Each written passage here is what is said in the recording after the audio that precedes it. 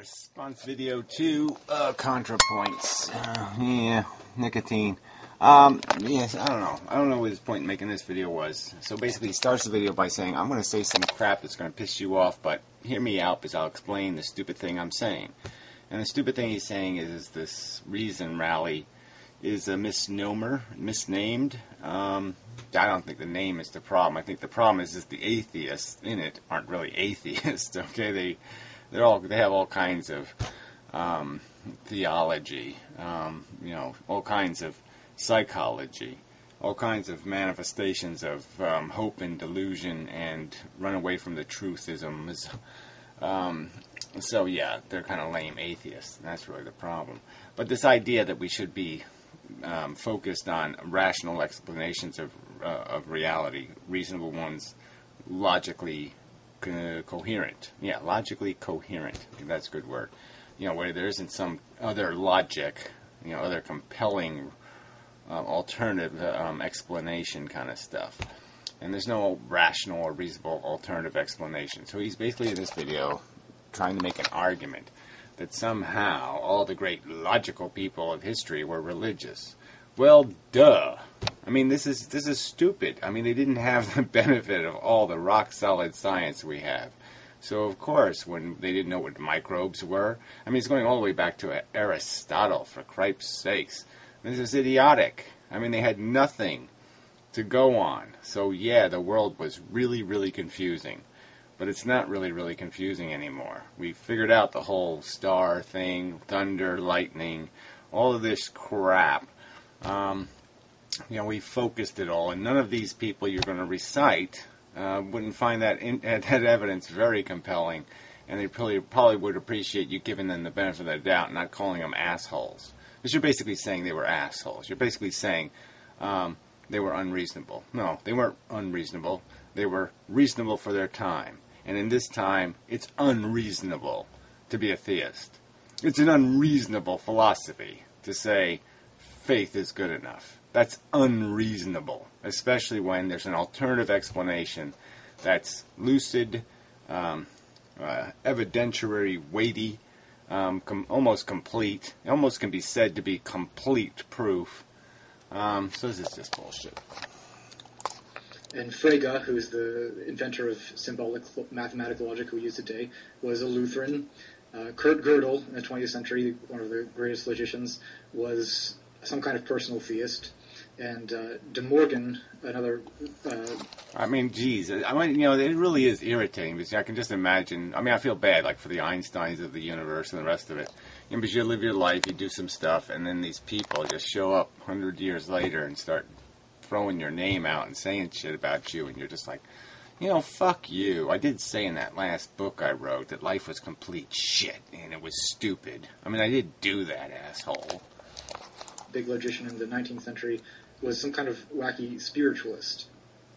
So there certainly are atheist logicians, Bertrand Russell notably, but they're not, there's many of the greats. In fact, I would say the greatest logicians have... Well, whatever. Logicians. There's no point in talking about the greatest logicians and their opinions if you're not going to progress their logic into the modern era and say, okay, yeah, if they knew what we know now, there's no way they would have said what they said then. And if you can't give them that much of a benefit of the doubt, you're really being unfair. And religious. So you can't just say that... theism is irrational. Yes, you can. You can just fucking say it. All right? It is as ludicrous as saying, Martians cut off O.J. Simpson's wife's head. I mean, you go right down the list of all the things that would be comparably stupid to believe now. All right? It has no rational foundation. All the testimony is coming from unreliable witnesses. There's no more reason than for me to believe somebody when they say they're Napoleon, or to believe some guy who says the aliens came down and showed him the magic pen. There'd be no reason to believe these stupid, silly fables, these nonsensical stories that have zero evidentiary value, nothing to them. They're just made-up canards of people's fucking wishful thinking. The end of the story. That's the reasonable conclusion. It is unreasonable to conclude anything else. The only way you can conclude something else is out of personal bias, and that has nothing to do with being fucking reasonable. So this is idiotic. It is unreasonable to believe in God. It's unreasonable to believe in God. It's unfucking reasonable to believe in a fucking deity that's never demonstrated its existence. It's unfucking reasonable. There is evidence beyond a reasonable doubt that that kind of theory is stupid. Or that people who are theists are irrational. People who have understood logic and read the whole process of reasoning most intimately. People like Aristotle and Frege were religious. Well, you already said it once, now you're going to say it again and again, so what again? And they were all so ignorant by our standards. They had 1/1000th of the knowledge we had, and they figured out a whole bunch of stuff. And the only thing they obviously couldn't draw conclusions because they didn't know what thunder was, they didn't know what lightning was, they didn't know what the stars were, they didn't know what the fucking anything, they didn't know how deep the goddamn ocean was. At the same time, many of the great irrationalists have been atheists. We can name Schopenhauer, Nietzsche, Sartre, Camus.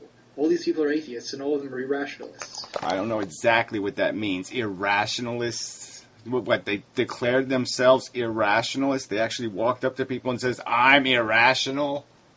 I mean, that doesn't even make any sense. So it seems to me like there's something besides reason that really forms the distinction between what causes someone to become an atheist and causes someone to be a theist. Not to mention you can justify theism with reason. No, you can't. Not against anybody with any kind of knowledge of the evidence and any kind of knowledge, the evidence of human nature, of history, and of the biological, the physical, the chemical sciences. Nobody with knowledge of that shit is going to have any problem whatsoever making it quite clear that anybody who still retains any kind of belief in a God is a fucking idiot, okay? They're being unreasonable because that scientist will provide a reasonable explanation for everything that exists, and they don't need to rely on any kind of fables or phony bullshit because the evidence points in one fucking direction. None of the evidence points in that direction. None of it. Absolutely zero evidence points in that God direction. Every single bit of physical evidence, every single bit of observed evidence, every bit of every kind of legitimate evidence points in one fucking direction. God is a fable. It's by atheism with reason, or you can appeal to something else.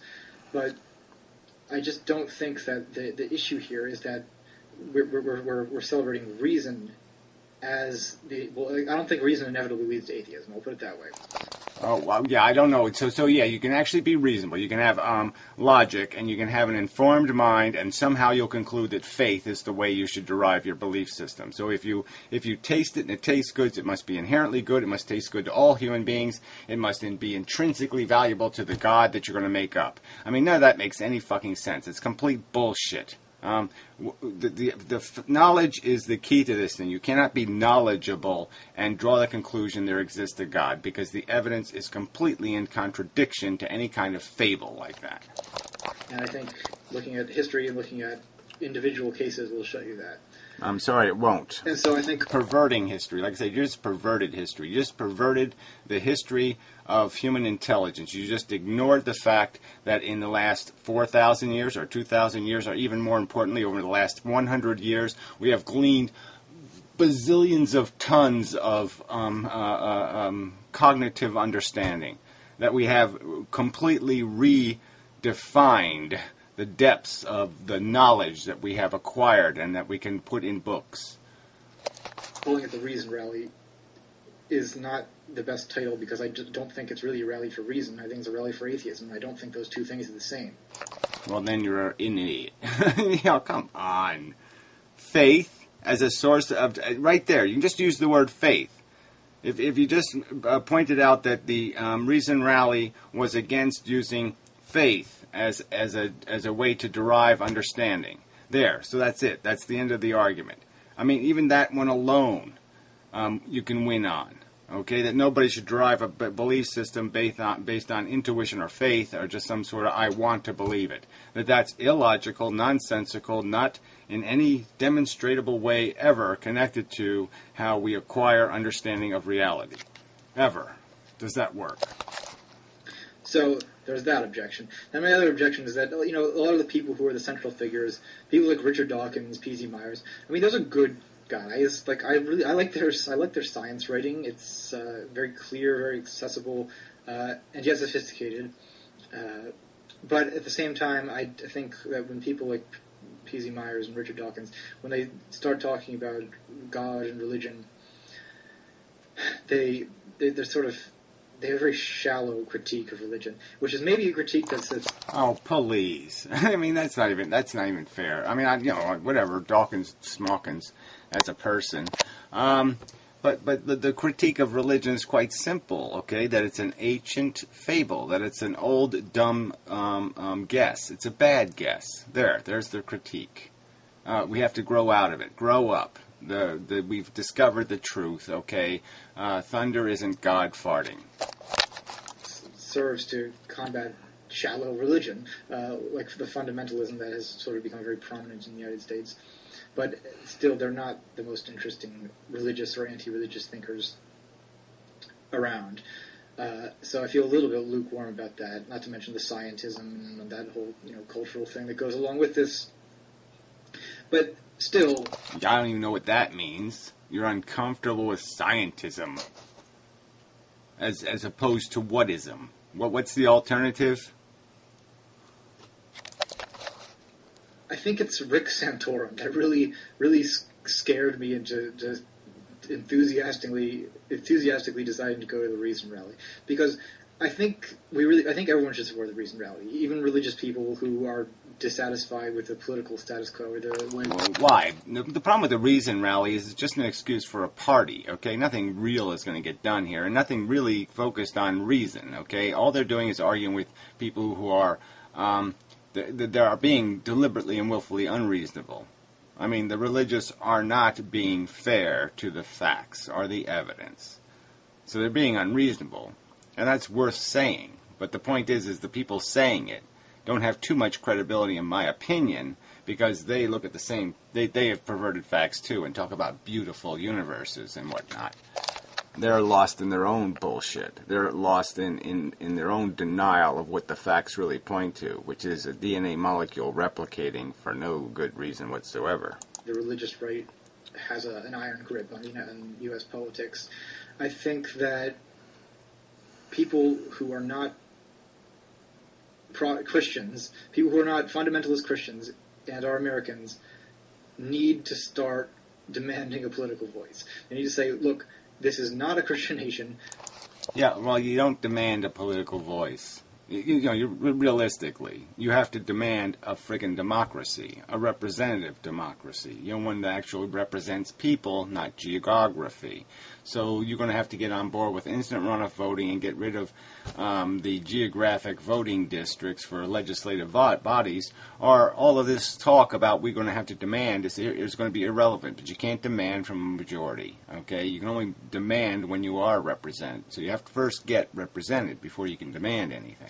You have to have a voice before they can hear it. One group of people does not get to decide everything goes on here. This country is not a theocracy. It's at least... As long as, they hold that majority and they don't have any veto minority, as long as the minorities of this country are kept locked out of the system by winner-take-all elections in geographic districts, then we'll continue to be represented by our geography, and our geography is always going to have one kind of majority. All right, unless you live in Harlem or San Francisco, you're out of luck if you're a minority of any kind. I mean, unless you can somehow, consolidate all of the cigarette smokers in one state, or all of the believers in the right to die in one village. You're never going to have any representation in our governmental system because it doesn't care about what you think. It only cares about where you live. Halfway to a democracy, it kind of has some superficial resemblances to democracy, and as such, we demand a voice. And so even if you are religious, even if you think that Dawkins and P.Z. Myers and all these. Yeah, you see, you don't get a voice until you have a vote. So until you have a vote in the Congress, you're not going to have a voice. So that's the catch of the whole thing. You have to be able to, the only way you get to veto their obnoxiousness by saying, we're not going to play along and we're going to screw you over, is that you have to have the power to screw them over if they fuck with you too much. And you can only do that when we have actual political power, and we're only going to have actual political power when we destroy the two-party system. As idiots. I think there's still probably something to be happy about with this Reason Rally, because it will break the utter homogeneity of the U.S. political scene. It'll give some attention to an alternative group of people. Yeah, well, we know it's not going to be good attention. You know that, right? I mean, you do realize that unless you go in there dead serious and dead hard, that it's just going to be buffoonery. And then, the cameras are going to be running when everybody's drunk, chasing girls down the halls of the hotel or something. You know that's what's going to happen. You know that's what's going to make the news, if any of this makes the news. All right? It's going to be the buffoonery that will get captured. Atheists are just going to end up looking bad. How much you want to bet? Who have an agenda and a set of interests that's different from the monotonous stuff that we see with this Republican primary, for instance. And I think that... Yeah, well, it's like they should have a Democratic primary. I guess we should have had a Democratic candidate that would run against the stupid idiot jackass that's president, but no one even had enough balls to do that. Other voices need to be heard, and so at the very least, in the name of pluralism and diversity and breaking this pseudo-fascist unanimous... Yeah, well, it's not pseudo, and it really isn't. It is pretty much fascist. I mean, it's majoritarian fascist, but that's what it is. Well, I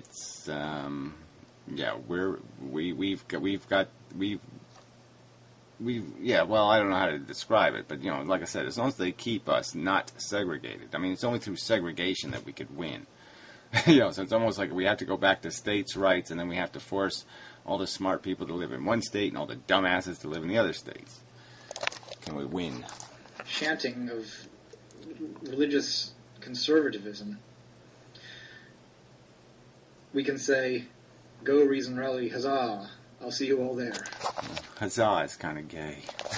Oh, and one more thing before you go. I am going to write a paper for my cultural psychology class, which is supposed to be an ethnographic interview, and I'm thinking of writing about it of someone who belongs to an atheist subculture ethnographic, in the United States. So if you would consider yourself belonging to an atheist subculture, and you don't even have to be from the United States, even if you're someone else, that would also be interesting, and you wouldn't mind me buying you coffee and talking to you about being an atheist in America or wherever else for an hour or so, then let me know, especially if you're a vlogger or someone who already semi-knows me, so I know you're not just some random psychopath, and maybe we can meet up on Saturday, and I can ask you a few questions about atheism and write a paper about you, anonymously, of course. But do let me know about that.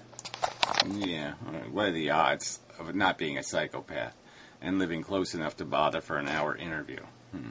Let's see, what are the odds? Yeah, thin. Oh, they were all done. Anyway, really crappy video. Really awful, Nicotine. That was horrible nonsense. That was just horrible. Look at this. It's only got 13 dislikes. 80 likes, 13 dislikes.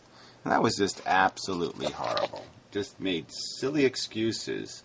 So name me, instead of naming all these dead guys, why don't you name me one current non-atheist who deserves your respect, who deserves our respect as a thinker, like anybody who thinks they're a thinking person, anybody who has any kind of respect for the truth. Who the fuck on the theology side should we all respect as a thinker and as a logical person? Who? Who are you going to name? Venom Fang X? Who the fuck are you going to name? Oh, that's right, no one. Yeah, that's right, because anybody who's a theist with all the evidence that exists now is an idiot. They are unreasonable assholes. Period.